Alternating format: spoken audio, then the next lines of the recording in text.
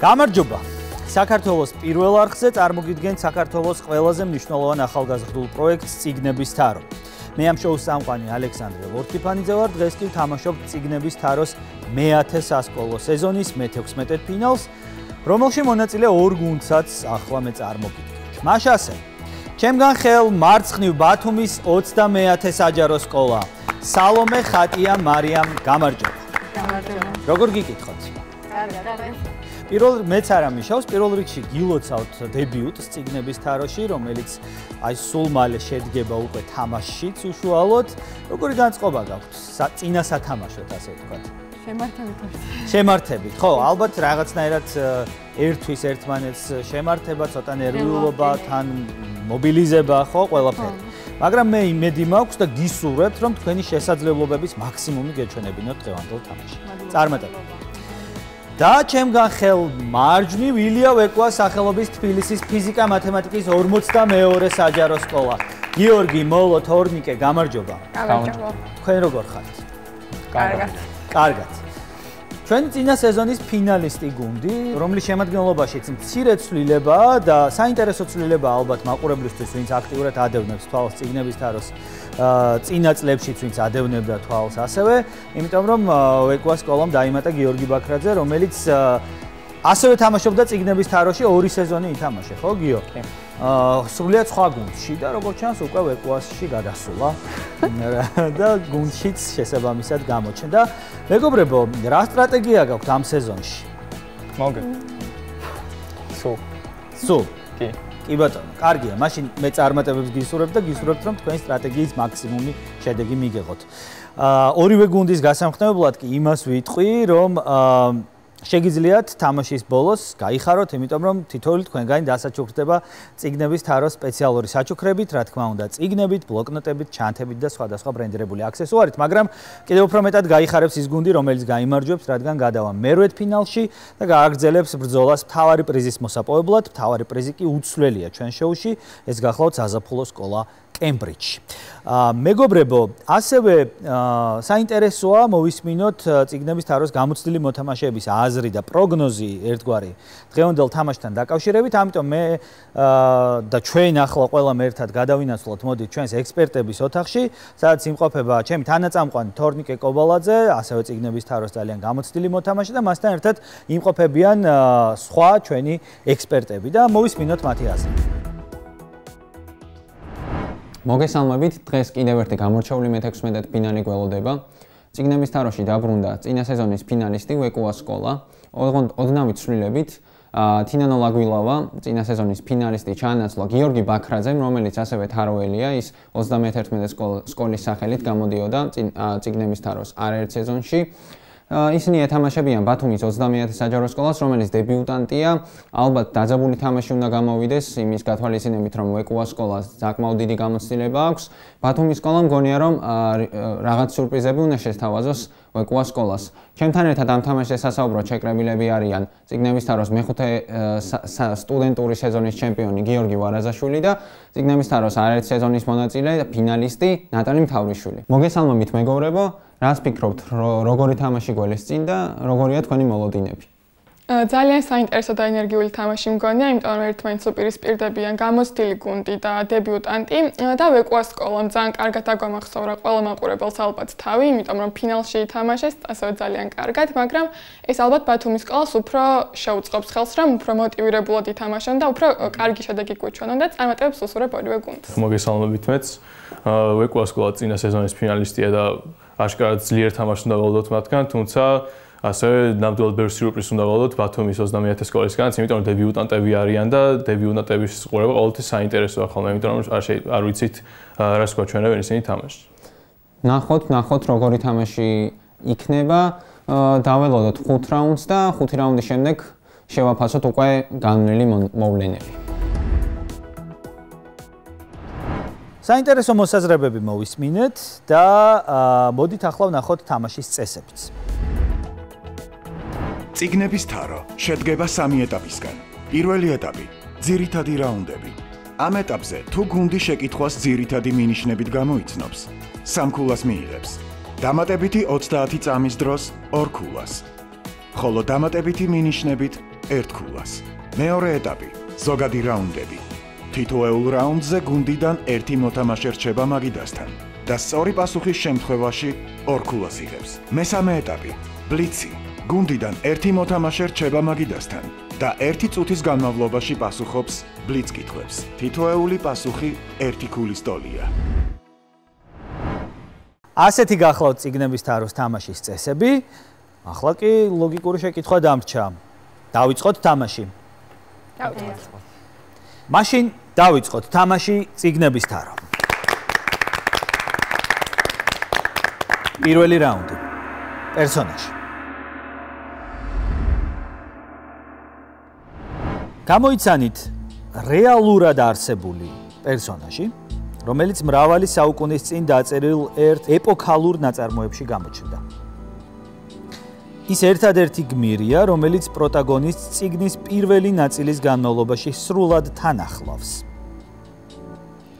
კრიტიკოსები მიიჩნევენ, რომ ეს გმირი ადამიანური გონების განსახიერებაა, რომელიც მთავარ პერსონაჟს ცოდვის სამყაროში იცავს. მიუხედავად იმისა, რომ ნაწარმოების ავტორი ამავდროულად პროტაგონისტიცაა, განსხვავებულია მისი დამოკიდებულება გამოსაცნობი პერსონაჟის მიმართ. როგორც მთავარი გმირი, ის ენდობა და თაყვანს სცემს აბა შეიძლება იყოს ვირგილიუსი და ვინ ენდობა მას? დანტე ჯოჯოხეთში, ცოდვის სამყაროში. ცოდვის სამყაროში, ანუ ინფერნო რაც არის დანტესთან, ხო, ჯოჯოხეთში. მიუძღვება მას ვირგილიუსი და რეალურადაც არსებობდა. კი. სინამდვილეში საუბარია ძველ რომაელ პოეტზე, რომელმაც დანტეს დაათვალიერებინა მთელი საიქიო, ასე ვთქვათ. ეს სწორი პასუხია, ვირგილიუსია, ნამდვილად ეს ადამიანი ძალიან ცნობილი მსოფლიო ლიტერატურის ისტორიაში, როგორც მაგალითად ენეიდას ავტორი, თუმცა უკვე პერსონაჟთა სამყაროში ის ცნობილი გახადა დანტე ალიგიერი, როდესაც უკვდავყო თავის პოემაში ღვთაებრივი კომედია. 3-0 ხდება ანგარიში, პირველი ქულები მოიპავა ვეკუამ ამ სეზონში და დავიწყეთ ასე საინტერესო თამაში. ნახოთ როგორ გაგრძელდება ეს ყველაფერი. 9 რაუნდი გვაქვს წინ კიდევ. მეგობრებო, ყურადღება. მოიკრიბეთ მეორე რაუნდი. ციტატა.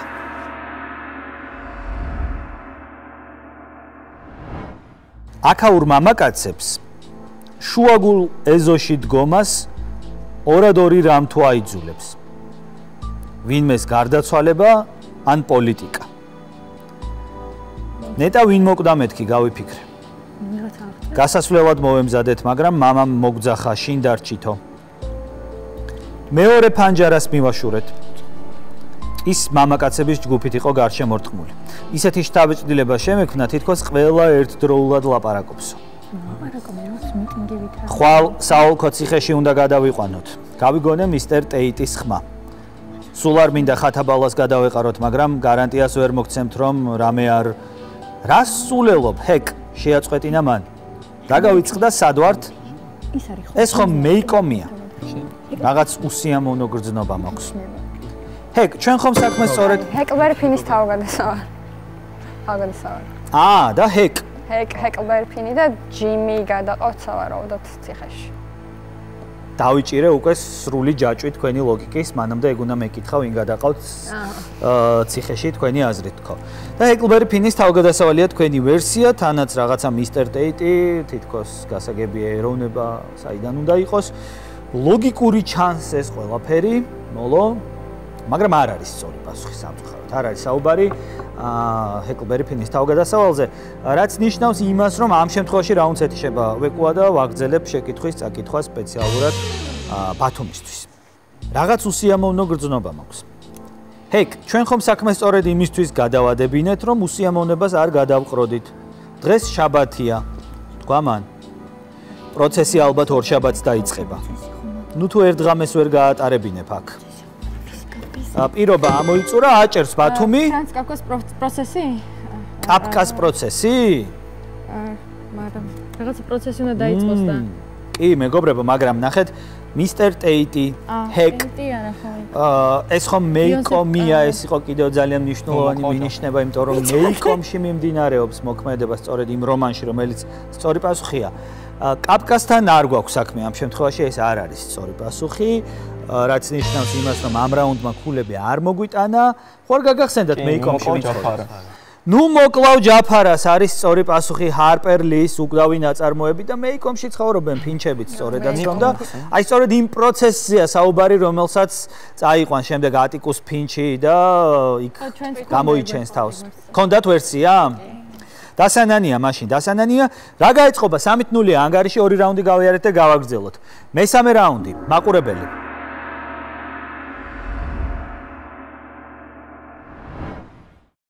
შეკითხვის ავტორია გიორგი ჟორჟოლიანი. გამოიცანით არსებები, რომლებსაც გასული საუკუნის 40-იანი წლებიდან 90-იანებამდე გამოსულ ნაწარმოებთა სერიებში ვხვდებით. საინტერესოა, რომ არსებობს მათი სახელობის სატელევიზიო შოუ, ფილმები და თემატური პარკიც კი, რომელიც ქალაქ ნანტალიში მდებარეობს. აღსანიშნავია, რომ მათ ძალიან უყვართ მუსიკა. ცნობილია, რომ ავტორმა ამ არსებების გამოგონებისას 100 მ იმიტომ გამოიყენა, რომ მათთვის მეტი სირბილე შეეძინა. კრიტიკოსები მიიჩნევენ, რომ ეს პერსონაჟები ავტორმა ნათესავებისა და სხვა რეალური ადამიანების მიხედვით შექმნა. მაგალითად, მწერლის ოჯახი ამ არსებების მსგავსად ბოჰემურად ცხოვრობდა და ამავდროულად ბუნებასთან ახლოს იყო. ისინი ერთი შეხედვით ბეჰემოთებს. მუმინები. მუმინები. ვინ გამოიგონა? ტუეიანსონი. და ალბათ რამდენ ნაცნობს და ახლობელს დასწყვიტა გული, როდესაც საკუთარი თავი ამოიცნეს ამა თუ იმ მუმინში. ეს ორი პასუხია ნამდვილად მუმინები არის ცნობილი ფინელი მწერლის ტუვე იანსონის ძალიან საყვარელი გამოგონილი არსებები, აი ესეთი ცოტა თავზე ხელაღებული, გულღია, მაგრამ თან ძალიან საყვარელ თავგადასავლებს შეეხვევიან ჩვენი მუმინები, რომლებიც ცოტათი ბეჰემოთებს გვანან.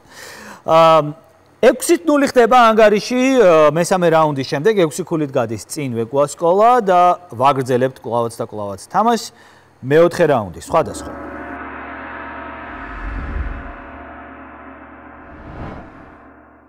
ახლა კი თქვენ უნდა გამოიცნოთ ის, რის საწყისებსაც უძველეს ცივილიზაციებსა და მათ მითოლოგიასთან მივყავართ.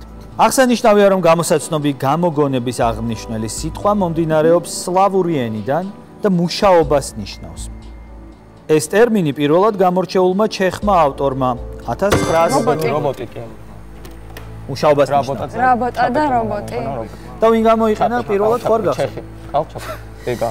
კარელ ჩაპეკი რაბოტაც, როგორც რუსულად ვიტყოდით მუშაობას და ეს გამოგონება, რა თქმა უნდა, რომელიც შემდეგ ლიტერატურაშიც დამკვიდრდა და დღესდღეობით უკვე ბევრი იძახის, რომ მათია მომავალი დედამიწისაო. ეს არის, რა თქმა უნდა, რობოტი, ეს სწორი პასუხია, რობოტებზეა საუბარი. შემდგომში აიზეკ აზიმოვმა საერთოდ სერია მიუძღვნა რობოტებს და ძალიან მნიშვნელოვანი გმირები გახადა ლიტერატურაში და ესეთი ქვეჟანრიც კი არსებობს რობოტული ფანტასტიკა, რომელშიც მთლიანად რობოტებზეა საუბარი, ხო? 9-0 ხდება ანგარიში მეოთხე რაუნდის შემდეგ, კიდევ უფრო წინ გადის ვეკუას სკოლა, ხო არ გქონდათ ვერსია ამჯერადად ჩემთხვევით. ხო, იქ პატარაზე უნდა გვეთარგმნა და უკვე ერთი ნაბიჯი რჩებოდა, ზუსტად ეს უფრო სწრაფად გააკეთა ვეკუამ ამ შემთხვევაში. ერთი რაუნდის შესვენებამდე, მეგობრებო, მოიკრიბეთ ძალები. თითოეული ქულა ძალიან მნიშვნელოვანია. მეხუთე რაუნდი. ვიდეო შეკითხვა.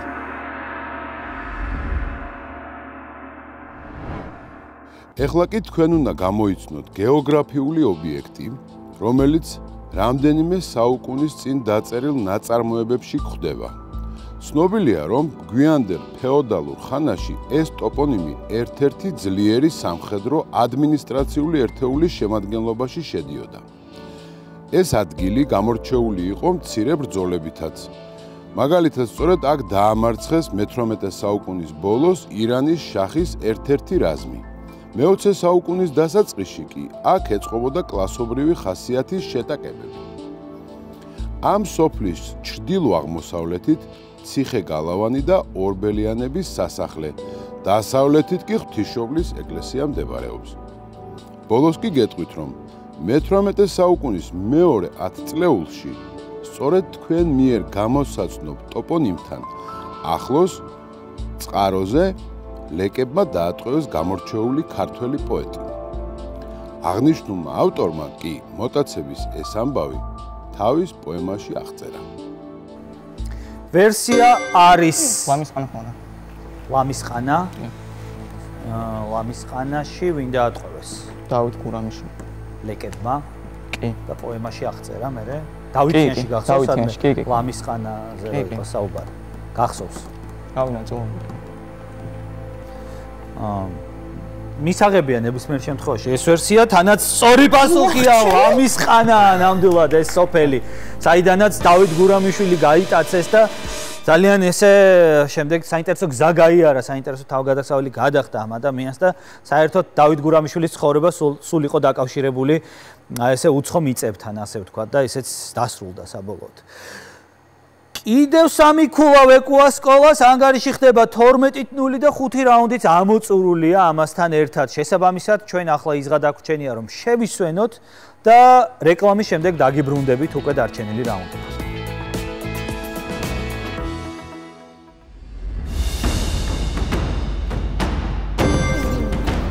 გახსოვთ ლათინურად როგორ ჟღერს ეს ფრაზა?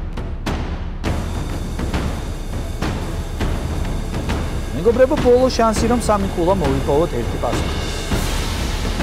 3 2 1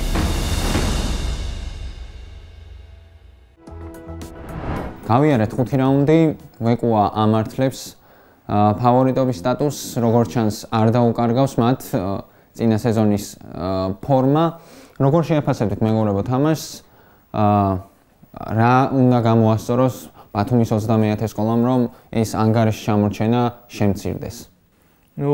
მოსალოდნელი იყო წინა სეზონის ფინალისტი გუნდისგან ასეთი თამაში, მაგრამ რა თქმა უნდა ბათუმის სკოლა ახლა ფარფალიან უნდა ჩამოყაროს და ჩემი აზრით ოდნავ მეტი რისკი მართებთ.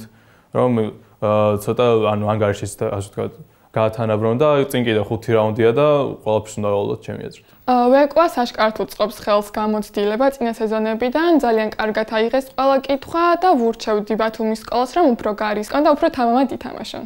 მეც გეთანხმებით ორივეს აღნიშნავთან იმას რომ ციტადის რაუნდზე, როდესაც კითხვის ბოლო ნაწილში გაიგებენ რამე საკვანძო სიტყვას არ ეგონოთ, არ დაივიწყონ კითხვის განვლილი ნაწილი. ანუ ერთი სიტყვით ნაწარმოების გამოცნობა ძალიან რთულია. ანუ როდესაც კითხვაში ნახსენებია პროცესი, დიდი მცირეა იმის ალბათობა რომ პასუხი იყოს პროცესი. ამიტომ დაუკვირდნენ და არ დაივიწყონ კითხვის სრული ნაწილი. ამას ურჩევდი, დანარჩენი ყველაფერი შეიძლება მოხდეს, წიგნების თარო ისეთი თამაშია რომ ნებისმიერ მომენტში შეიძლება გადაწყვიტოს ბევრმა რაუნდმა თამაშის ბედი. ნახოთ როგორი სიტუაცია გვექნება 10 რაუნდის შემდეგ.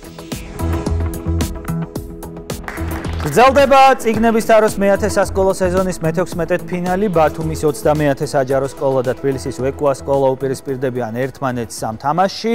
გავიარეთ 5 რაუნდი, ანგარიშია 12-0 წინ არის ვეკუა და საინტერესოა რომ კიდევ 5 ძირითადი რაუნდი გვაქვს დარჩენილი, სანამ ზოგად რაუნდებზე გადავიდოდეთ. მეგობრებო, მოგიწოდებთ რომ ყურადღებით იყოთ. 15 ქულა არის ძირითად რაუნდებში კიდევ მოსაპოვებელი, ამიტომ არც ერთი გუნდი არ მოდუნდეთ და არ მოეშვათ. გავაგრძელოთ. მე-6 რაუნდი, ასოციაცია.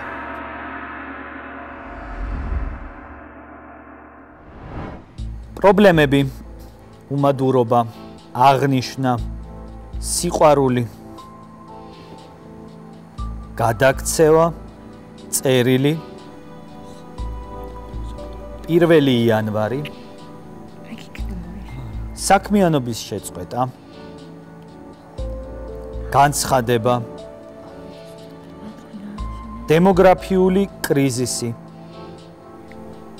საზღვარი, ექსპერიმენტი, ადამიანური ფორმა, ადამიანური ფორმა. ჩელო. უკვდავება. ვერსია არ ჩანს 30 წამი.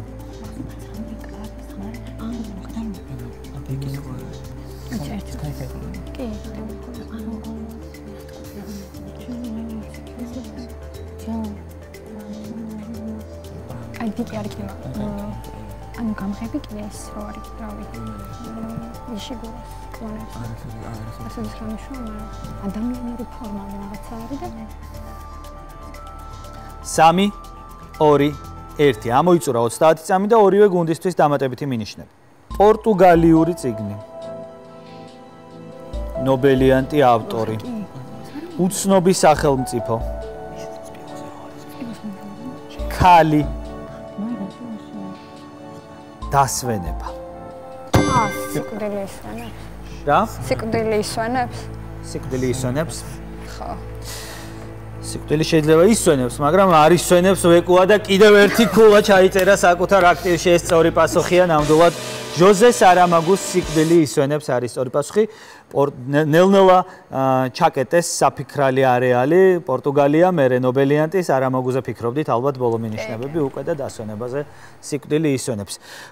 ანგარიში ხდება 13-0, გრჩება 4 ძირითადი რაუნდი და გავაგრძელოთ. მეგობრებო, ხო არ მოეშვით? იმედი მაქვს, რომ არ დანებდით ჯერ. იმიტომ რომ ბრძოლა წინ არის. და 13-0 არ არის ის ანგარიში, რომელზეც წიგნების თაროში არ შემოტრიალებულა თამაშები. ჯერჯერობთ რეკორდული არის 14-0, რომლიდანაც შემოტრიალებულა თამაში, ამიტომ თქვენ ყურადღებით იყავით. მეშვიდე რაუნდი. ავტორი.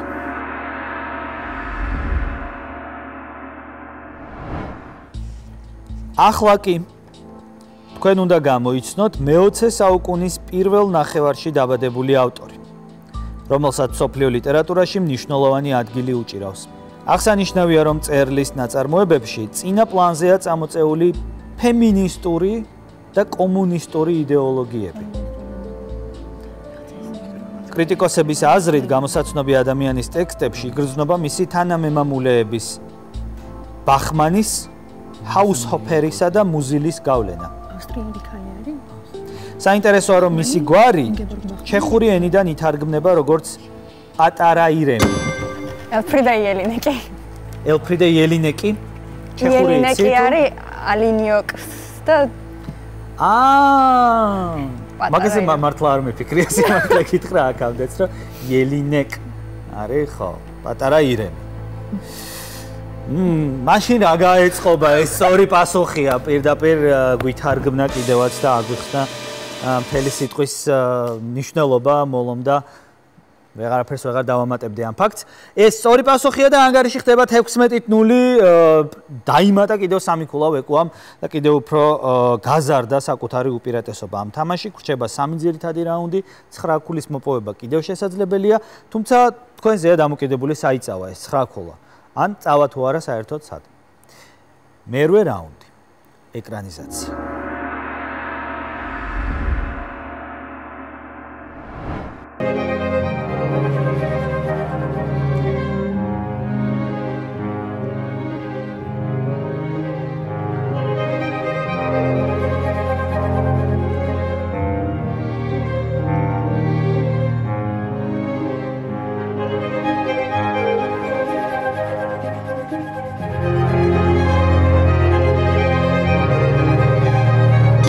აჭერს სამჯერად ბათუმი. ყველა ნათელი წერტილი?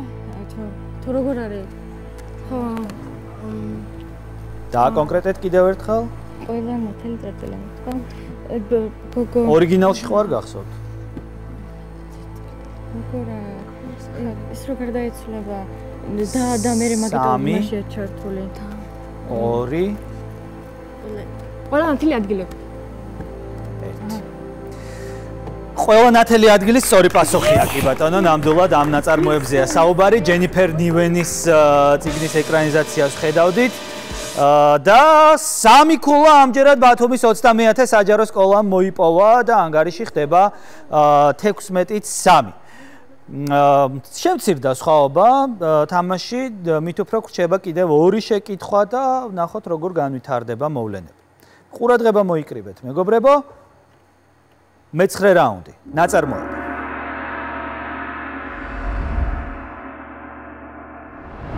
გამოიცანით ნაწარმოები, რომელიც მრავალი საუკუნის წინ შეიქმნა, თუმცა მკითხველებში დღესაც არ დაუკარგავს პოპულარობა. მასში მოთხრობილია ორი არათანაბარი მეტოქის დაპირისპირების შესახებ. საინტერესო რომ ამ ტექსტს გამჭრია ახობასა და მოხერხებასთან დაკავშირებული იმ პერიოდისათვის გავრცელებული ფოლკლორული თემა უდევს საფუძვლად. აღსანიშნავია რომ გამოსაცნობ ტექსტს ხშირად უსადაგებენ ცნობილი ფილოსოფოსის ზენონის პარადოქსებს. კერძოდ იმ აპორიას, რომელშიც დამარცხებულ აქილევს ხვდებით. საინტერესოა რომ როგორც ავტორის სხვა ნაწარმოებებში ამ ტექსტშიც ბუნდოვანია იგავის მორალი. ბერძნულ საზოგადოებაში უფრო დიდი ყურადღება ნაწარმოების ერთ-ერთი გმირის ზედმეტ თავდაჯერებულობას ეთმობოდა. 1000-ზე მეტი წლის შემდეგ კი ევროპაში მეორე პერსონაჟი მოექცა ყურადღების ცენტრში, რაც გამოიხატა ემბლემებზე დატანილი ფრაზით იჩქარენელა. ვეკუა. კუდა კურდღელი. კუდა კურდღელი. იგავი არის, ხო? იგავია ასეთი, ძველ ბერძნული. ვინ არის ავტორი? ეზოპე ალბათ. ეზოპე. და იჩქარენელა მიესადაგებოდა კუს. ახსოვთ ლათინურად როგორ ჟღერს ეს ფრაზა? არა. Festina lente არის ლათინურად, იგავი კი არის კუდა კურდღელი, ნამდვილად ეზოპეს იგავზეა საუბარი, რომელიც შემდგომ ინტერპრეტირდა მათ შორის ლიტერატურაში სხვადასხვა ფორმით, მაგრამ ეს ძალიან მნიშვნელოვანი ტექსტია, რომელიდანაც როგორც ხედავთ 1000 წლის განმავლობაში სხვადასხვა აზრიც კი გამოიტანეს და სხვა რაღაცებზე გაამახვილეს ყურადღება. ეს სწორი პასუხია და რჩება ერთი ძირითადი რაუნდი. მეგობრებო, ბოლო შანსი რომ სამი ქულა მოვიპოვოთ ერთი პასუხით. მეათე რაუნდი შემთხვევითი.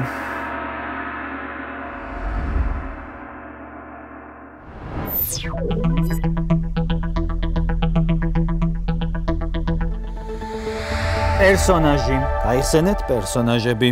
ახლა კი თქვენ უნდა გამოიცნოთ პერსონაჟი, რომელიც 21-ე საუკუნის პირველ 10 წლეულში გამოჩნდა და მკითხველებს მალევე შეაყვარა თავი. აღსანიშნავია, რომ მწერალს ამ რომანის დაწერის იდეა ჯერ კიდევ 1985 წელს გაუჩნდა, როდესაც იხილა თუ როგორ ატარებდა თავისი შვილი ველოსიპედს ერთ უცნაურ ადგილას. მიუხედავად ამისა, მან ვერ შეძლო შეეთხზა ნაწარმოები, რადგან იმ დროს თავს კარგ მწერლად არ თვლიდა. საინტერესოა, რომ გამოსაცნობ ბიჭუნასა და მაუგლის შორის მრავალი პარალელის გავლებაა შესაძლებელი. ბოლოს კი გეტყვით, რომ თქვენ მიერ გამოსაცნობ პერსონაჟს ფენტეზის ჟანრის საბავშვო რომანში ვხვდებით. ეს გმირი ობოლია, რომლის მშობლების გარდაცვალების შემდეგ მის აღზრდა განათლებაზე პასუხისმგებლობა მოჩვენებებმა, მათ შორის საილასმა აიღეს. ვერსია არ ჩანს 30 წამი.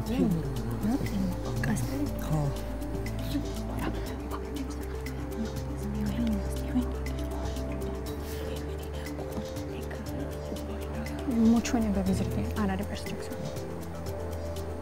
კაი, მოჩვენებები ზრდიან, კიდე რა ვიცით, ახალი გამოსული არის. ველოსიპედი. კიდე? კაი, მივიდროთ. 3, 2, 1 ამოიწურა. 30 წამი და დამატებითი მინიშნება, მეგობრებო. გამოსაცნობ პერსონაჟს ბრიტანელი ავტორის 2008 წელს გამოცემულ ნაწარმოებში ვხვდებით. ცნობილმა მწერალმა ამ რომანით მრავალი ჯილდო დაიმსახურა. ბოლოს კი გეტყვით, რომ დიდი ბჭობის შემდეგ ამ დაობლებულ ბიჭუნას სასაფლაოს თავისუფლება მიანიჭეს და ბოროტ მოქმედისგან შეიფარეს. ვეკუას ასწრებს. არავინ არავისია. არავინ არავისია. კი. არავინ არავისია. არის ვისი პერსონაჟი? ნილ გეიმანი. ნილ გეიმანის რომელი წიგნის? სასაფლაოს წიგნის. სასაფლაოს წიგნის, რომელზეც შეიფარეს ბიჭუნა, რომელიც არავინა და არავისია. ამაზე იყო სწორედ მინიშნება შეკითხვაში, რომ ის არავინაა და არავისია და შეიფარეს სულებმა. სწორი პასუხია ნამდვილად არავინ არ ავისია. კიდევ ერთი ქულა ვეკუას და ანგარიში ხდება 23 ბოლო ძირითადი რაუნდის შემდეგ ნილ გეიმანის ცნობილი პერსონაჟი ბიჭუნას გამოცნობით ანგარიში სხვაობა დაიბრუნა, შეგვიძლია ვთქვათ ვეკუამ 17 ქულიანი, უფრო სწორად გაზარდა, ხო, 16 იყო მაქსიმუმი რაც იყო. ამ თამაში 17 ქულიანი სხვაობა. ამგვარად 10 რაუნდი ამოიწურა მეგობრებო და გვექნება საშუალება რომ ზოგად რაუნდებში ვიბრძოლოთ, მაგრამ მანამდე კიდევ ერთხელ უნდა შევისვენოთ და დაგიბრუნდებით ძალიან მალე.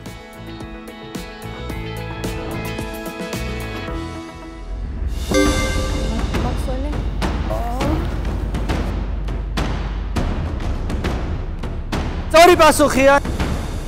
ისა, მარვალი. შემდეგი თორნიკე. საინტერესო ვერსია, რომელია ეს აზრეთი ექსპერიმენტი, ხო არ გახსოვს? 10 რაუნდის შემდეგ სიტუაცია დიდად არ შეიცვალა, ვეკუას გუნდს ისევ დიდი უპირატესობა აქვს. როგორ შეაფასებდით განმულ 5 რაუნდს და რას გამოყოფდით გუნდების თამაში? მიუხედავად იმისა, რომ ვეკვა მაინც წინ არის, ბათუმმა უფრო იპოვა თავისი ძალები და ძალიან სწორ დროს გარისკა, ალბათ ძირითად ზოგად რაუნდებში ასე გააგრძელებენ და რაღაც დაეწევიან ვეკუას და უკვე ყველაფერს ფლიცი გადაწყვეტს და წარმატებებს უსურვებ ორივე გუნდს. მეხუთედან მე-10 რაუნდამდე ყველა შეკითხვა, ასე ვთქვათ, აიღეს გუნდებმა და ეს იმაზე მიანიჭა, რომ საკმაოდ სანახაობრივ თამაშს უყურებთ, ბათუმაც უახერხა გარკვეული ქულების აღება და ამით გარკვეულწილად დაძაბულობას მაინც ინარჩუნებს ეს თამაში ზოგად რაუნდებს უნდა დავალოდოთ და მაინც არის შანსი გამარჯვების. კი, რაღაც საინტერესო თამაში იყო, ასოციაცია მეტნაკლებად ლოგიკურ ასოციაციის ძირითადი ნაწილი ლოგიკურ ჯაჭვზე იყო დამფუძნებული. ცოტა გამიკვირდა, რომ ეს შეკითხვა ჩავიდა დამატებით მინიშნებამდე, მაგრამ მაინც მოახერხა ვეკუას სკოლამ და მაინც გამოიცნო ეს შეკითხვა. ასევე აღნიშნავ ბათუმის გუნდის ნამდვილად სწორ რისკს, მათ რაღაც ინტრიგა იყო შენარჩუნებული, გაიხსენებდა თუ არა ბათუმის მოთამაშე სწორ სახელს და საბოლოოდ მაინც მოახერხა და აიღო ბათუმის სკოლამ პირველი ქულები. ნახოთ რა შედეგი იქნება ზოგად რაუნდებში და ბლიჩში. გრძელდება წიგნების თაროს მე-10 სასკოლო სეზონის მე-16 ფინალი, ბათუმის 29 საჯარო სკოლა და თბილისის ვეკუას სკოლა იბრძვიან მე-8 ფინალში გადასასვლელად და გავიარეთ 10 ძირითადი რაუნდი ამასობაში. ანგარიში გახლავთ 23, წინ არის ვეკუა და ახლა ზოგადი რაუნდების დრო დგება ჩვენს გადაცემაში. შესაბამისად, მოთამაშეებს ვთხოვ რომ მაგიდებთან დატოვონ ხელოვნების რაუნდზე მოთამაშეები. სალომე, მოლო, პირველი ზოგადი რაუნდი, ხელოვნება. გამოიცანით ბენდი, რომელიც მე-20 საუკუნის 80-იან წლებში კალიფორნიაში შეიქმნა.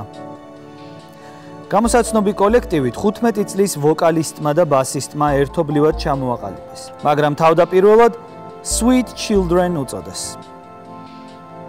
მოგვიანებით მათ ჯგუფს ჩვენთვის ცნობილი სახელი დაარქვეს. სოლისტმა ერთხელ აღიარა, რომ თავდაპირველად მას ეს ყველაზე ცუდ სახელად მიაჩნდა. საინტერესოა, რომ ჯგუფის 1992 წლის ალბომი ყველა დროის ერთ-ერთი ყველაზე გაყიდვადია. უნდა აღინიშნოს ისიც, რომ ბენდმა ჯამში 214 მუსიკალური ნომინაციიდან 92-ში გაიმარჯვა. თუ კი ჯერაც ვერ ხვდებით რაზეა საუბარი, გამოფხიზლდით, ნუ დაელოდებით. System of Dawn. Wake up. ნახვერიან. System of Dawn არ არის სწორი პასუხი, სამწუხაროდ მოლო, სამწუხაროდ არ არის ეს სწორი პასუხი. და დავასრულებ შეკითხვას სალომესთვის. გამოფხიზლდით, ნუ დაელოდებით თვის დასრულებას და დაასახელეთ სწორი პასუხი. 3, 2, 1. ვერ გამოვიცანით ეს შეკითხვა სამწუხაროდ, სხვა wake up-ზე იყო საუბარი. Wake me up when September ends. Wake me up when September ends. არის ცნობილი ფრაზა სიმღერიდან, რომელიც ეკუთვნის Green Days. Green Day არის ეს ჯგუფი, რომელიც უნდა დაგვესახელებინა. არა უშავს, მეგობრებო, მოდით მეცნიერების რაუნდზე მოთამაშეებს დავუთმეთ ადგილები. ხატია, თორნიკე. მეორე ზოგადი რაუნდი, მეცნიერება.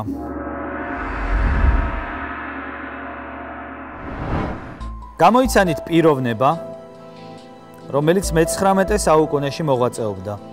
მისი აღმოჩენები დღესაც დიდ მნიშვნელობას ატარებს. აღსანიშნავია, რომ ეს ადამიანი მათემატიკის შესახებ ნაშრომებს ბავშვობიდანვე წერდა. გამოსაცნობ შოტლანდიელ მეცნიერს გამოქვეყნებული აქვს კვლევები აირის ნაწილაკების მოძრაობის, ასევე თერმოდინამიკური ურთიერთობების შესახებ. ამ ადამიანს ეკუთვნის განტოლებები, რომლებიც აკავშირებს ელექტრულ და მაგნიტურ ველებს მათ წყაროებთან. შეკითხვის ბოლოს კი გეტყვით, რომ ყველაზე მეტად გამოსაცნობი მეცნიერი ცნობილია აზრითი ექსპერიმენტით, რომელიც თბილ და ცივ მოლეკულებთანაა კავშირში. ხატია. მაქსველი. ხო. საინტერესო ვერსია, რომელია ეს აზრითი ექსპერიმენტი, ხო არ გახსოვს? მაქსველის რაღაცებს რო ეძახიან. ცივი და ისო ეგ რაღაც გამახსენა ესე, მაგრამ ცივი და თბილი მოლეკულების ეგეთ რაღაც ვისწავლე. ჯეიმს კლარკ მაქსველის სწორი პასუხია, ნამდვილად სამ მეცნიერზეა საუბარი და 2 ქულა კიდევ ბათუმის 21 საჯარო სკოლას. ახლა კი გთხოვთ ადგილები დავუთმეთ სპორტის რაუნდზე მოთამაშეებს. მარიამ, გიორგი, მესამე ზოგადი რაუნდი, სპორტი.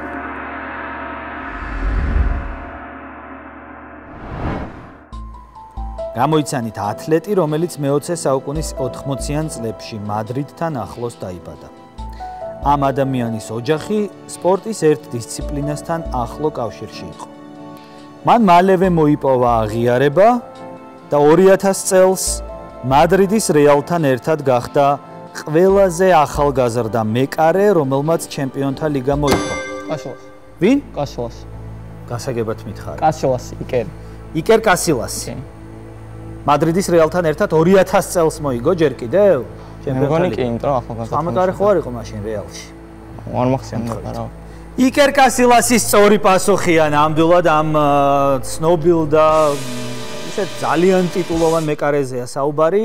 ამ შემთხვევაში, ამ კითხვაშიც და სხვა ინფორმაცია უკვე ვეღარ გავაჟღერე კითხვასთან დაკავშირებით, იმიტომ რომ ამოიცნო სწორი პასუხი გიორგიმ და კიდევ 2 ქულა მოუტანა საკუთარ გუნდს. კეთილი მეგობრებო, ახლა კი ბლიცის მოთამაშეებს ველი მაგიდებთან.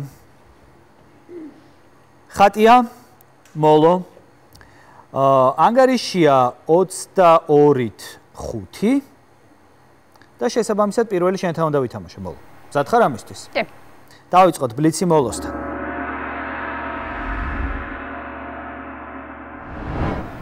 დავიწყოთ. სადავრი ავტორია თეოდორ მომზენი. ესე გერმანელი. სწორია, რომელ წიგნში ხვდებით ჰოლი გოლაითლის? საუზუნდი ფენისანი. სწორია, მინდა წერა დაშლა? გაბუნია. სწორია, მარტინთა ვისი ძმა ვისერისი? დეინერისი. სწორია, რომელ საუკუნეში გამოიცა გულივერის მოგზაურობა? მე-17. მე-18 რაგვარია მალტის შევარდენის ავტორი დეშილი? ჰენათი. სწორია, ილიას რომელ ნაწარმოებში ხვდებით ლელდღუნიას? გზავრსტელები. სწორია, რაფერის ქალბატონია ერიკ ემანუელ შმეცის წიგნის? სწორია, რაინას დაიწერა ქარის ჩრდილი? ირშურად. ესპანურ აკამორჩილაძის აგვისტოს? ნათელი. პასიანსი, რომელიც წელის პერსონაჟია ოსკარ მაცერატი? ისა გრასი. სწორია, რომელი კომპანიის კომისებში გვხვდება ვიბრანიუმი? ისა მარველი. სწორია, რომელი ქართული მწერლის მოთხრობა ღვინია გადაიჩეხა? შემდეგი. გაბაშვილის ვის ეკუთვნის პირველი კანონის ტრილოგია? აზიმოვი. აბერკრომს პარკთვენთან რა ქვია ტომ სოიერის დეიდას? ისა პოლი. სწორია, ვის პიესა პიგმალიონი? შო. სწორია, ოთარ ჭილაძის გზაზე ერთი კაცი? მიდიოდა. სწორია, ვისი ჩვენებაა ლავკრაფტის წიგნის სათაურში? რედო კარდერი. სწორია, რომელი წელის პერსონაჟია დევიდ კოპერფილდი? ჩარლიკენს. სწორია, გამსახურდია რა ქვია შორენას ნუკრს? ნებიერა. სწორია, დრო ამოიწურა და მოლონ დააგროვა 15 სწორი პასუხი. რითიც გააზარდა საკუთარი გუნდის უპირატესობა. მე კი ახლა უნდა გადავინაცვლო ხატიასთან, რომელსაც ასევე მოუწევს ბლიცის თამაში. ხატია. მზად ხარ? მზად. დავიწყოთ ბლიცი ხატიასთან.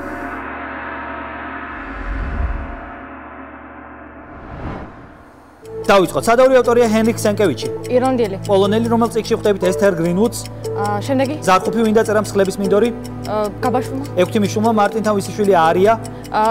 დედის ნეცდაკი. სწორია, რომელ საუკუნეში გამოიცა რობინზონ კრუზო? მე-20. მე-18 რაგვარია ღრმაძილის ავტორი რეიმონდი?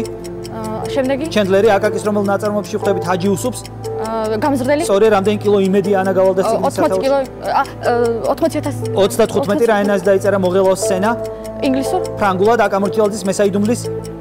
შემდეგი. კამარი, რომელიც წელის პერსონაჟია ჰანს შნირი? შინდლერის. ბიოლის, რომელი კომპანიის კომიქსებში გვხვდება კრიპტონიტი? DC. სწორია, რომელი ქართველი მწერლის მოთხრობაა ლამბალო და ყაშა? შემდეგი. ჯავახიშვილის ვის ეკუთვნის ნისლქმნილის სერია? მარტინს. სანდერსონს, მარკ ტვენთან რა ქვია ტომ სოიერის ძმას? ჰენრი. CD ვისი პესაა გოდოს მოლოდინში? შემდეგი. ბეკეტის გურამ დოჩანიშვილის სამოსელი? პირველი. სწორედ რის დასრული არტურ კლარკის ნაწარმოების სათაურში? სამყაროს. ბავშვობის. დრო ამოიწურა. ხატიამ დააგროვა 4 სწორი პასუხი და დაუბრუნდით მოთამაშეების სათამაშო ადგილებს, რომ გამოვაცხადოთ საბოლოო ანგარიში. საბოლოო ანგარიში კი გახლავთ 37-9 იმარჯვებს ვეკუას სკოლა თავის სეზონის პირველ თამაშში. და იმედია რომ ეს გამარჯვება აღმოჩნდება მომავალი გამარჯვებების საწინდარი ამ სეზონში გისურვებთ ყოველ შემთხვევაში წარმატებებს მომავალ ეტაპებზე. აბა თქვენიც მეგობრებო, შვენიერი თამაში აჩვენეთ სეზონის გახსნით შეხვედრაში. ახლა კი მინდა თქვენც გთხოვოთ რომ ხურვალი აპლოდისმენტებით დავაჯილდოვოთ სეზონის დებიუტანტი გუნდი ბათუმის 30-ათე საჯარო სკოლა. გოგონებო, მართალია თქვენთვის არასასურველად წარიმართა დღევანდელი თამაში, მაგრამ რთულია პირველი თამაში ყოველთვის, რთულია გარემოსთან ადაპტირება. რთულია ბევრი რამ, სანამ აუღებ ალღოს მთლიანად თამაშის სპეციფიკას და იმედი ვიქონიოთ, რომ სამომავლოდ ეს გამოცდილება გამოგადგებათ. მე მთელი გული წარმატებებს ვუსურვებ თქვენს გუნდს მომავალში. გული არ დაიწყოთ. მაყურებელს კი დავემშვიდობები, ჩვენ ერთმანეთს წიგნების თაროში შევხვდებით, უყურეთ ჩვენს შოუს და უგულშემატკივრეთ გუნდებს საქართველოს ყველაზე მნიშვნელოვან ახალგაზრდულ პროექტში. ნახვამდის.